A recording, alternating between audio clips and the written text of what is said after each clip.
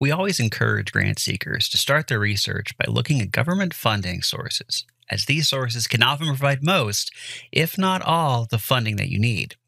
So go to the U.S. state government page, select California, and you'll immediately see that the state offers food and agriculture grants under sciences and social services and environment and animals.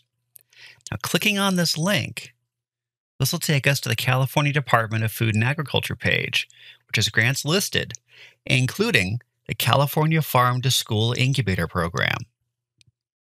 Now, this source is well worth more investigation for our project. Now, you can also go back to the California page and search for funding opportunities under other areas, such as social services, under social services and issues, and see what other funding opportunities may be available that match the scope of our project. Now, looking at federal opportunities, knowing that the California grants were funded under the California Department of Food and Agriculture, we can look at the United States Department of Agriculture for good matches. Let's select them from the agency's drop-down box. Now, we can first look at the National Institute of Food Agriculture. We can see that there's a listing for the Gus Shoemaker Nutrition Incentive Program, Produce Prescription Program. This funding opportunity would be a great fit for our project. Now, the federal government often has extensive eligibility requirements, so it's really smart to look here first.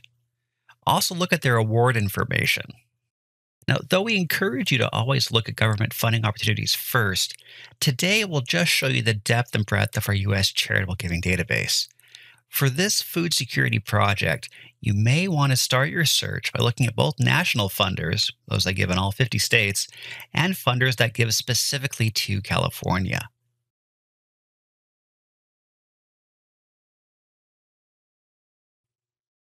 Now, then you can select under areas of interest, then social services and issues, then food access, and you'll get about 77 funders, which is really too many to review. Your time is precious, so we really need to narrow the results a bit. Let's go down to targeted population. Let's select Hispanic, and that, as you can see, now narrows our field down. Now let's take a closer look right here at the Walmart Foundation. Now, as you can see, this funder has a Healthier Food for All program. It's national, and to apply, we'd have to demonstrate that this is a pilot project and that the organization is looking to serve dozens, if not hundreds, of other communities across California. Let's take a closer look to see if this would really fit within their areas of interest. Now, looking at their website here, let's look at the Healthier Food for All section under their application guidelines. Okay, and right here on this page, they state, we are prioritizing investments in rural geographies and in racial and ethnic communities that continue to experience disproportionate rates of food insecurity. So even though we need to do more research, let's go ahead and save these folks to our personal dashboard. Okay, let's go back and do another quick search. Clear all this out. And this time, let's look under Environment and Animals, and we're going to choose Organic Farming Local Food.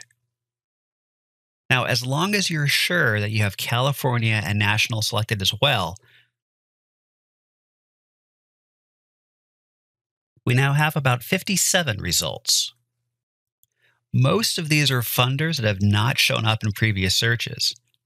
So we could, of course, narrow this down considerably by adding Hispanics under our targeted population. Now we're looking at about 4. Maybe we'll look at these potential funders first, then we can broaden the search if we don't find exactly what we need. But if you don't come up with a strong set of potential funders, what do?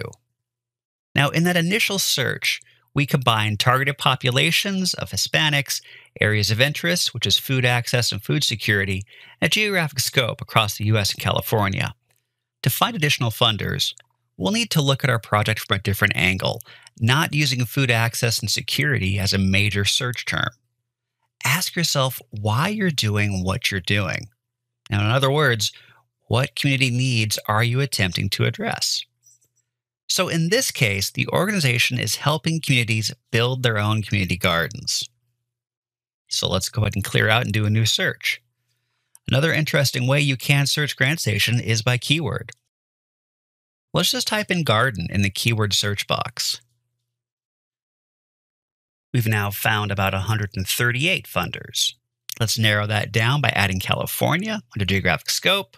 Now we've cut it down to about 26, which we could definitely lower by adding more search terms if we want. There's a broad range of funding opportunities here, but there is a theme that crops up with these funders. They want children and youth to be involved so that they may help you determine your overall approach. Researching and finding new grant opportunities on GrantStation is easy and quick and fun. This initial search is what we call primary research. As a member of GrantStation, you'll also learn all about secondary research, which is the next step in this efficient research process.